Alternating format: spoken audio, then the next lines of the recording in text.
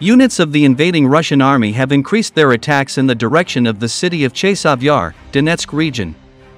The invaders who want to capture the city use armored combat vehicles and aviation. The goal is to completely destroy and occupy the city. In the frames distributed on Telegram channels, it can be seen that a large part of the city has been destroyed. Russian soldiers approaching Chasov Yar are said to have already occupied some houses. Ukrainian fighters are trying to prevent advancing vehicles and infantry with artillery. It should be noted that the Russian army's attacks in Donetsk region have intensified in recent days.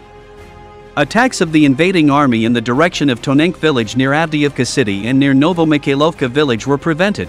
A large number of combat equipment and manpower of the invaders were destroyed.